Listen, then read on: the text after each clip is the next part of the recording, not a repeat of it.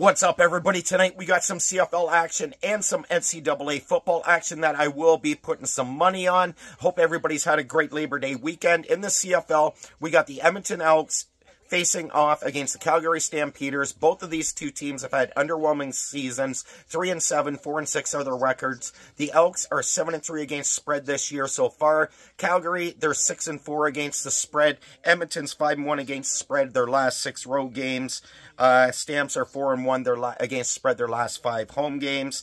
I like Edmonton in this game, regardless. Bethel Thompson starting at QB for Edmonton. I think Trey Ford will end up in this game and will lead the Edmonton Elks to a second half victory. I think they could be behind at halftime. You'll get a QB switch because Trey Ford, I don't understand why this guy is not playing more. He is the most exciting QB to me in the CFL, and it just, I just want him to play. I'm on the Elks plus 2.5. I'm not sure I like them enough on the road, on the money line, as both these two teams, you don't know what to expect for them. Unless Trey Ford is playing for Edmonton, then Edmonton I really would like to win the game. But because he's not starting, I'm going to take the points, plus 2.5 Edmonton in the CFL matchup.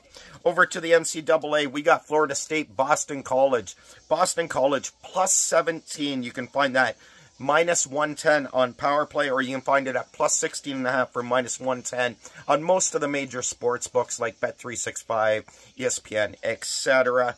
I am on Boston College at the plus 17.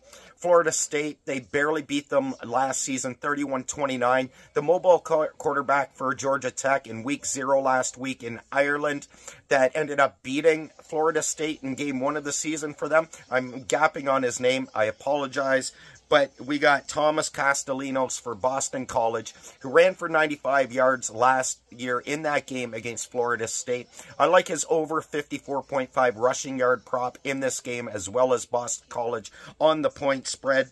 I think he can do this again to Florida State. They lost 40% of their defense, 43% of their offense to the NFL or elsewhere that are no longer on the team this year. And that defense was so dominant last year. But the mobile quarterback with Castellanos, I think he's going to get it done today. Boston College, I'm not brave enough to put them on the money line. I might put a little quarter or half unit on it because I do like them to actually get the upset. And at Florida State start out at 2-0, which pains me because I like Florida State as a fan 10 times better than Boston College. Boston's just a city I don't like, if I'm being honest. Boston and Dallas.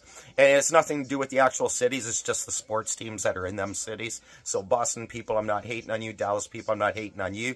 It's just your sports teams that I hate is more what I'm trying to say. Those are my 3 plays for tonight. Good luck to everybody. And one more thing I am looking at in the Edmonton game. I might play one of their running backs over the rushing yard totals, as I think this is going to be more of a ground and pound game, as Calgary's one of the worst run defenses in the CFL. So I'm going to take a peek at that, but those are my 3 plays. We got Edmonton Elks plus 2.5, Boston College plus 17, and Thomas Castellanos over 54.5 rushing yards. Good luck with all your plays tonight. Peace.